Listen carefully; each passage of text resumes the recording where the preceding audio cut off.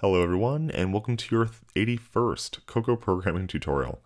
In this tutorial, we're going to be talking about NSTabViewController and how we can use an NSTabViewController to switch between multiple view controllers in the same view space. So what do I mean by that? Well, if we have, let's just take our preference pane example here.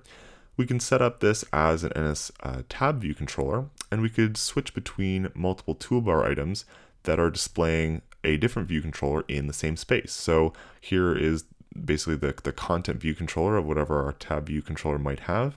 And if I change different toolbar items, we are swapping in place a different view controller effectively that can be managing its own content related to whatever view we're talking about. So this is a nice way that we can separate out various view controllers, and NSTabViewController will actually handle a lot of the transition work that we might have to do manually, such as removing the views and adding new ones, etc. So this is one approach that we can use where we have this toolbar set up, but we can even go all the way down to having no extras on the view at all. We can actually just use NSTabViewController to switch between the view controllers without any other content. And we could do this manually. Say if you had to switch between two view controllers in the same space, you could programmatically just swap the view in and out without having anything other than the view controller being displayed.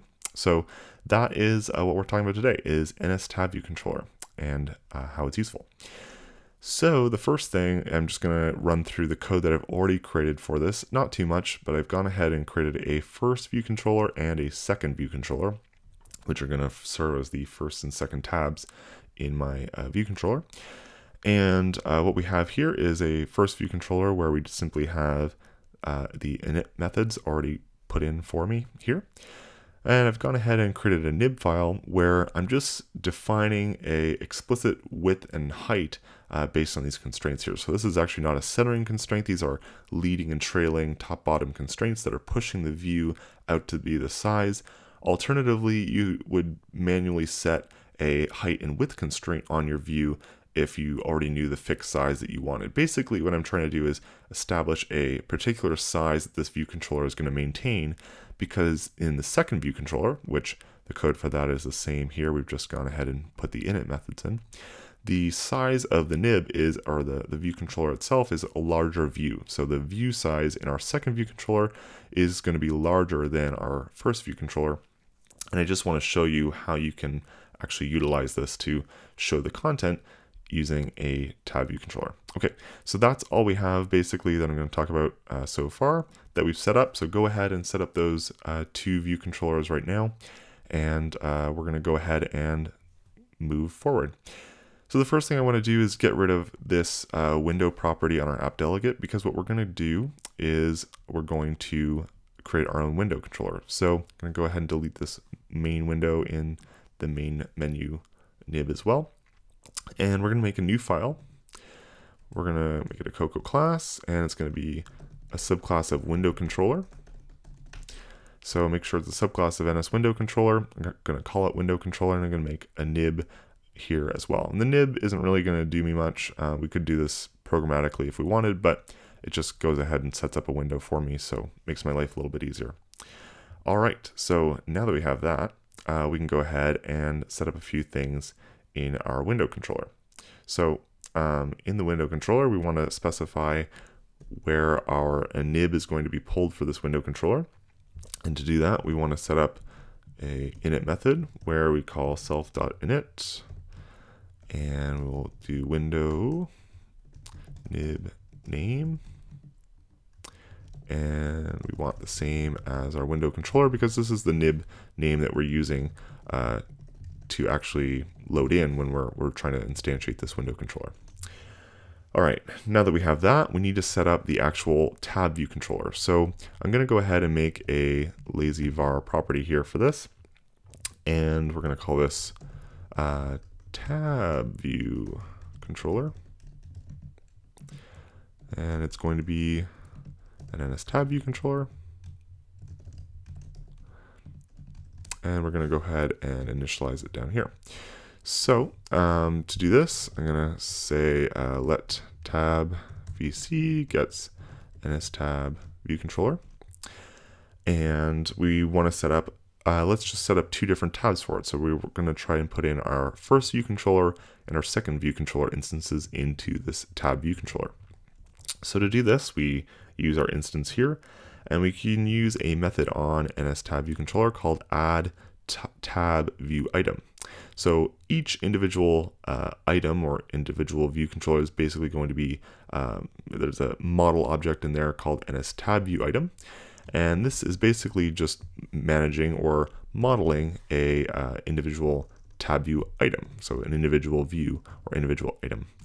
I'm basically just repeating the name of the class here, but you get the idea. And what we're going to do is we're going to pass in the view controllers that we want. So we can just say first view controller, and then I'm going to just copy and paste this and put in a second view controller. All right.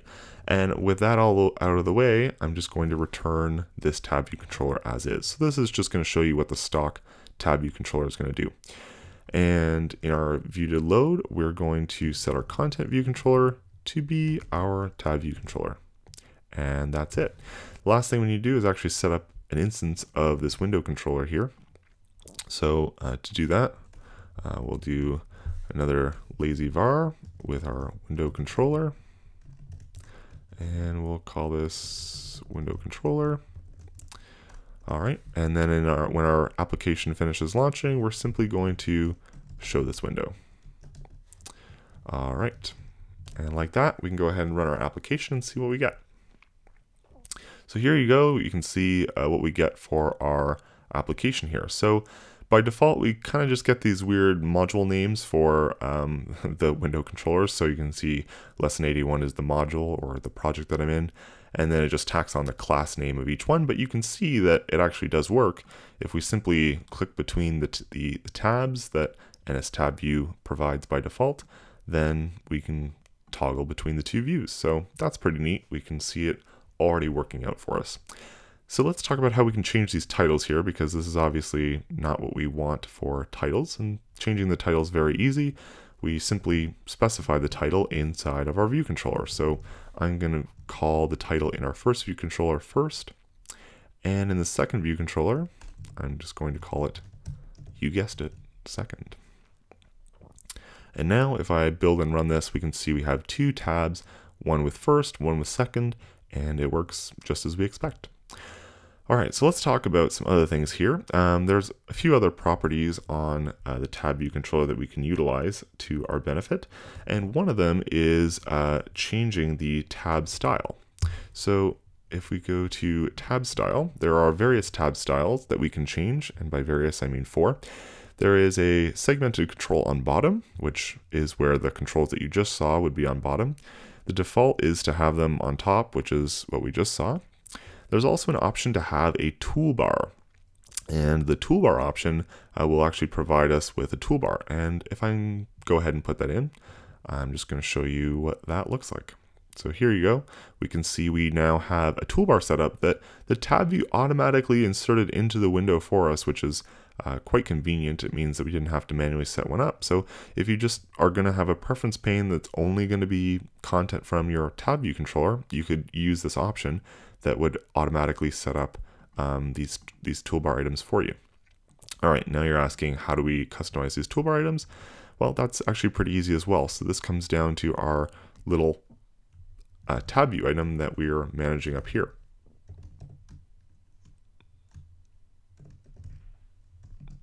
And as we can see, if I manually set some things on this, we can get it to behave just as we want. So I'm going to set tab view 1, and we're going to customize some properties on this. So the first property that we can customize is the label. And this is going to customize the little label at the bottom of the toolbar item itself. So I'll just call this first as well, just so, actually let's call it first item. Maybe that'll just make it clear what where that label is coming from. And then if I want to customize the image, I can do the image property, and we'll just set some custom image in here. We'll just use a system image. We can just use NSImage. What do I want to use? Maybe the caution name image. And let's just go ahead and run that and see what we get. So as you can see here, we have our toolbar item customized with an image and the label that we specified there, which was first item. So obviously you would do the same for the second item there as well, if you were to customize that. Okay, so now that we have that, that's most of the customization that we might want to have with our toolbar item. One other thing I want to show is how we can make this toolbar manually and programmatically switch between the view controller items. So this comes back to the last tab style, which is the unspecified style.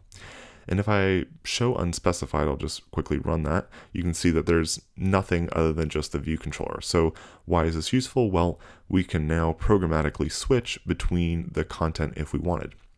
So what I'm going to do is in our window controller, I'm going to have our window here, and I'm actually going to go ahead and add a toolbar manually to this. And so if you were in a situation where you needed something else in the toolbar and you didn't want it just to be completely derived from the toolbar in the tab view controller, there are actually ways that you can customize this with the NSTabView controller itself. It does control its own, so you can actually do some subclassing in there to manage that.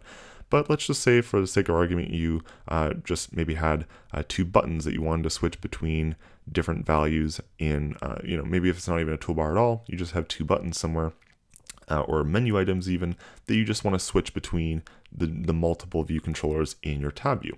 Well, we can do things like this. So what I'm going to do is just wire these different items up to be different commands. And what I'm going to do is set this up in our window controller to toggle between different tab view items. So how do we do this? Well, we can say IBAction func first VC, or that's not really a good name, first press maybe.